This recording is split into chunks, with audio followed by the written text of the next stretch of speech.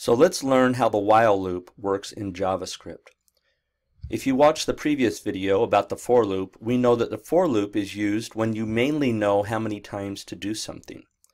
A while loop is used when you want to continue to do something based upon an expression. You can use them interchangeably if you want. You could use a while loop as a for loop where you're keeping track of something for a certain number of times. However, if you do that, then you're responsible to make sure that you take care of updating and manipulating the counter. Then again, you do the same thing in the for loop, where you update and manipulate the counter. So it's really a preference of what you would like to use. The while loop, like the for loop, is a precondition loop, meaning it checks the condition before you drop into the loop. So that means the minimum number of times a while loop will execute will be 0. Because if the expression didn't evaluate to true, it won't be executed. For example, let's go ahead and create a brand new file, and I'm going to save that file, and I'm going to call it whilesample.js. And I'll create a variable. I'll call it iCount,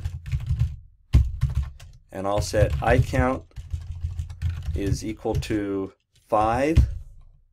And I could have just done that all on one line if I wanted to. While iCount is less than 3. Since iCount is 5, it is not less than 3, so whatever I do for the while loop would not get executed. So the minimum number of times it would be executed would be 0. Let's do the following. Let's create a different variable instead of iCount. We'll call it bContinue, and we'll go ahead and assign it the value of true. And then in our while loop, we'll say while bContinue is equal to true. Now I really don't have to say equal true. Make sure it's a double equal, because this is a Boolean variable, meaning the only values it can have are true and false. I could just get away with saying that, and it would say, what is the value of your variable? Currently it's a true. Okay, go and do something. Maybe it's a false, or a true-false-aroo, a false. And so it would say, okay, I'm not going to do this loop. But I prefer spelling it out so it's a little bit more readable. It does require typing a little bit more. And let's do the following. Let's go ahead and let's get that data from the user. And instead of using the Boolean, let's change that now to a string. And let's do the following. sContinue equal to prompt. And let's ask, would you like to enter a team? And on that prompt, we want to try to tell the user what they should enter. So let's do this. We're going to give them a hint in that prompt that we want them to enter a Y or an N. Be aware this does not force the user to enter in a Y or an N. And then in this loop we'll say while sContinue is equal to the letter Y. Then we'll drop into here and create a brand new variable to keep track of the team. Remember, I use Hungarian notation. You don't have to do that, but I do it for readability. sTeamName is equal to prompt. What is the team name? And then let's just do an alert. We'll say welcome. Concatenate the team name. Remember, concatenate is the plus sign, and that's where you take one value and combine it with another. So this program will say, let's prompt the user to see if they want to enter data. Hopefully it's a Y or an N. We'll store that result to sContinue. As long as sContinue is equal to a Y, we'll say, what is your team name? Store it to the variable, and then we'll welcome the team name. Then it comes back up here. Well, what's the problem? The problem is that s continue is still y. And so what's going to happen? This is called an endless loop because we didn't do anything else to s continue. So that's one thing about a while loop you've got to remember, and that is you have to manipulate the expression that keeps you in the loop. So what we could do is come down to here, do that, and we'll say, would you like to enter another team? Let's say they enter no. We come up to here.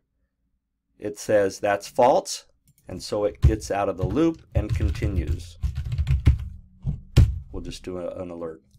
Let's go ahead and take this code and come over to inspect, Control-Shift-I. Let's paste that code and see what happens. Would you like to enter a team? I'm going to press capital Y. OK. What is the team name? Jazz. OK. Welcome, Jazz. Would you like to enter another team? I'm going to press N, capital N. OK. And it ends the program. Seems to work, right? Let's try it one more time. I pasted the code in, ran it again. Would you like to enter a team?